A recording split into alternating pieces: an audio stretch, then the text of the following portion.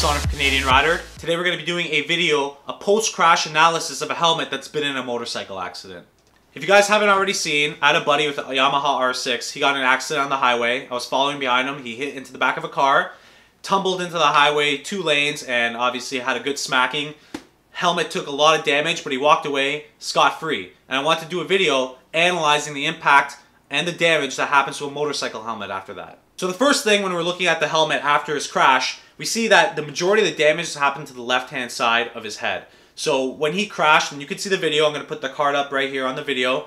When he crashed, the left side of his head and the back of his head is what actually impacted the highway and possibly the bike. Now, when we look at this, the visor's taken a lot of damage here on the left-hand side. We got scratches here. The mechanism to trigger going up and down to lock and close the visor is damaged. And we have a lot of damage right underneath the visor seal, the gasket. And it's actually cracked through the matte finish into the carbon fiber composite of this helmet. Now, if you're wondering what helmet this is the Chaos carbon fiber helmet. I actually did a video review of this helmet, and you can check that out. I'll put the card link up above. You can check that out as well, but it's taken damage enough that it's actually gone through the matte finish into the carbon fiber composite. It's damaged everything here under the gasket of the visor. So as we go around the helmet, and this is where it's actually taken the brunt of the damage. He fell really hard on the back of his head, and we see a big crack here on the back side, back top portion of his helmet. It went through, again, the matte covering the carbon fiber composite, and we see damage all across the back of the head here on the helmet. Now you'll notice that the actual crack is deep enough where I can actually put my finger into it and I can feel it moving. So it's definitely been cracked through on the helmet, which is really dangerous. And I'm going to talk to you about why you can't use a helmet once it's been in a drop. But looking at the helmet otherwise, you'd think it's fine. Like, you don't see damage anywhere else. If you're looking at the interior, you don't see any damage. So you're under the impression, okay, it's been hit, you know, it's scratched up, it's a little bit damaged on the back, but some of you may think, okay, it's still okay. No. Now, these helmets were designed to last for one impact. I want you to think about your helmet as an eggshell. Eggshell's pretty hard, you know, when you're holding it, it's got good construction. But if that eggshell's weakened, and let's say you dropped it, it hasn't broken completely, but you dropped it, and now it's all cracked. Do you think that eggshell can handle another drop? It can't. Its construction is completely compromised at this point. So it's not going to have that strength that it had originally.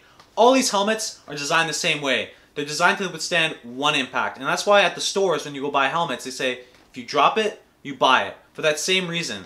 Once you drop a helmet, it's pretty much toast. And it's not recommended at all that you wear the helmet continually after a crash. The problem with a helmet most of the time is that you see the crack here, but you can't see everything underneath. If we had an x-ray, if you put this on an x-ray machine or something, you would see all the cracks kind of spider webbing out. Like, this entire thing, I guarantee you, is like completely cracked in and out on the inside, or with the fracture cracking along. So that's why it's really dangerous when you get in a motorcycle accident to wear this again. You do not want to wear this again. I don't want to think about what would happen if you got another accident and you were to hit your head. I think this thing would like implode pretty much. So always get a new helmet after a motorcycle accident. But I just want to stress the importance of a proper fitting helmet. So he had this properly fitted where it's nice and snug on his cheeks. You know, there wasn't much movement left or right, up and down. And it's really important. If he had maybe a loose fitting helmet on a crash like that, you know, he could have damaged his neck. You know, protection might not have been there. It was completely buckled as well, the helmet. So you can go ahead and buy an expensive helmet, guys, or a cheap helmet. This was a more moderately priced helmet on a budget scale. But if you don't properly wear the helmet and you aren't properly attached to your helmet, it's not going to save you at all. So I'm glad my friend walked away from this. The helmet did its job. Again, if you want to see the helmet, check that out, the video review there. If you haven't seen the accident I'm talking about, I'm leaving the video card up there as well. If you drop your helmet, you know, some people say if you drop it just from here, you know, that's okay. Use your judgment on that. I just say for sure, if you get in an accident, you're getting a new helmet, especially where you've made impact to the ground on your helmet. So that's my video on a post-crash analysis of this motorcycle helmet, guys.